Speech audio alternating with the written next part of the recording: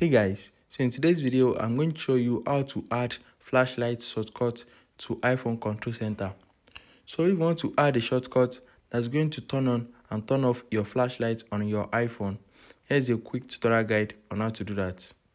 So the first thing you need to do is open the settings app on your iPhone. Once you have opened it, you need to scroll down and click on control center. Once you click on control center, you need to scroll down under more controls and look for flashlight. So I have added it to my included controls already.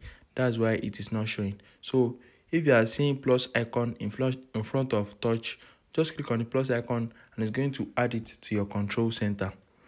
Once you have added it to your control center, you can now use it to turn on and turn off your flashlight easily. If you have any question about this, drop it in the comments down below and don't forget to like, share and subscribe to my channel. Thanks for watching guys.